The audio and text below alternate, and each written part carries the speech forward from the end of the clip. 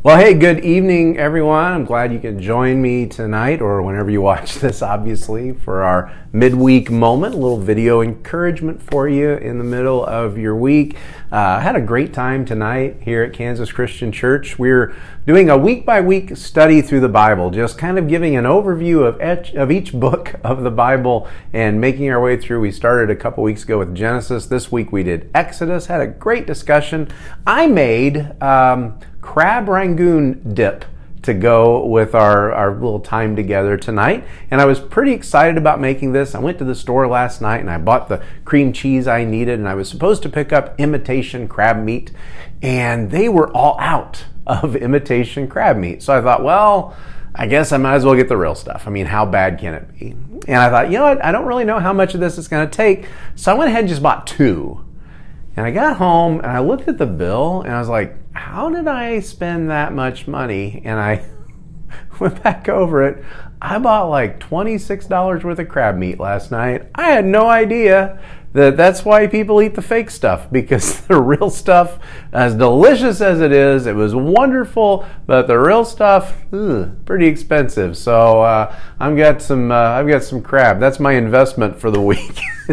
I'm investing in crab. Glad you're with us tonight. This coming Sunday, we're making our way on Sunday mornings through the Gospel of Luke. I love the story that Luke is telling about Jesus all through his Gospel, because all through Luke's Gospel, Jesus meets people, he encounters people who are a lot like you and me. He encounters people who have had it rough in life. Some people have been rejected. Some people are held off at a distance. And Jesus is willing not only to talk to these people and meet these people, he's willing to touch them. He's willing to eat with them. And I just think there's a wonderful lesson in the Gospel of Luke about welcoming others. And when we welcome the people that Jesus welcomes, we're welcoming Jesus. It's a beautiful thing. Unfortunately, the story doesn't begin that well, and it doesn't begin with that much of a positive story. Hey, Colin, glad you're with us. Good morning. Well, good morning to you, my friend.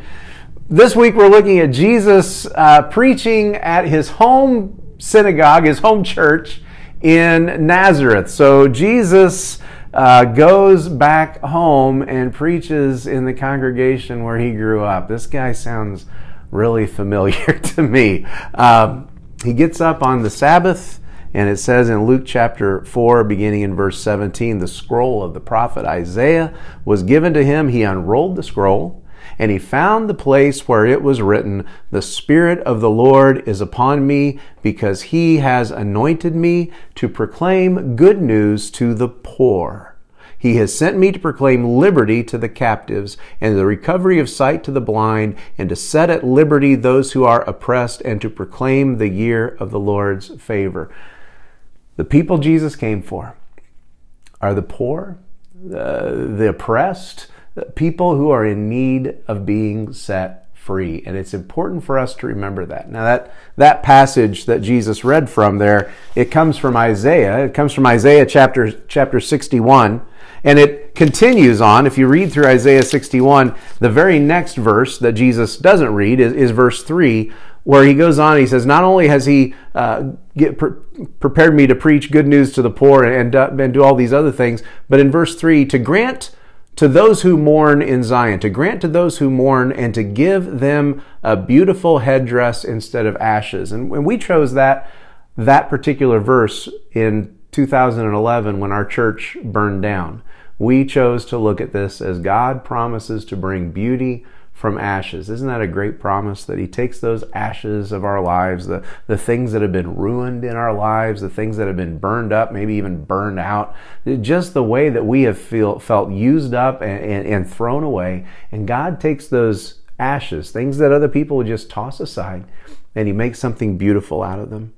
It goes on and he says, the oil of gladness instead of mourning, the garment of praise instead of a faint spirit, that they may be called oaks of righteousness, the planting of the Lord, that he may be glorified. I love that he says the oaks of righteousness. If you read through the book of Isaiah, trees are very important. You have to stop and pay attention to the trees. Isaiah talks about a lot of different trees and a lot of different plants. You have to pay attention to those. Oaks, just like today, oaks back then, were a wonderful symbol of strength. An oak firmly planted with its roots deep in the ground, that oak wasn't going to go anywhere. But that oak, as big and as powerful, as massive, as strong as it might be, it has to start somewhere. And you know, the oak comes from the tiny little acorn. And in fact, one chapter earlier, well, not even a chapter earlier, just a few verses earlier, in Isaiah chapter 60, verses 21 and 22,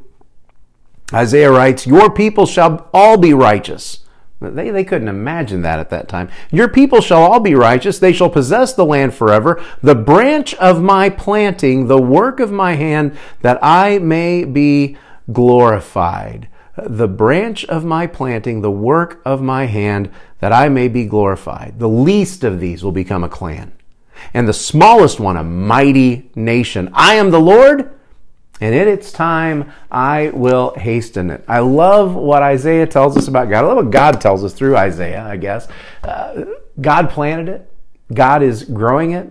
In your life, He planted hope, and He's growing hope. He planted strength, and He's growing strength. He planted grace, and He's growing grace. There's times when it doesn't look like much to you and me. There's times when our faith seems small, when it seems weak. There's times when it just seems difficult for us to hold on through the day-to-day in life, and it's hard to feel strong. But God says, I planted it, and I will grow it. From that little acorn of faith, I will grow a mighty oak. And I love that last line there. He says, I will hasten it.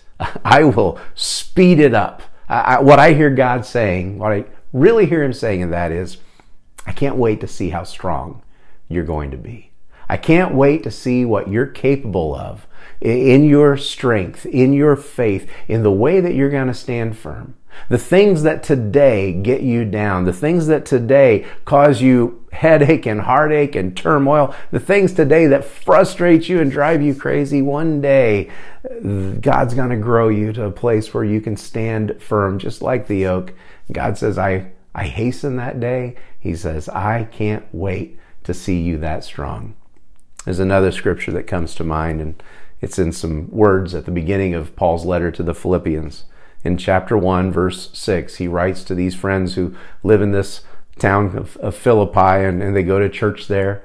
And he writes to them and he says, I'm sure of this. This is something I'm sure of.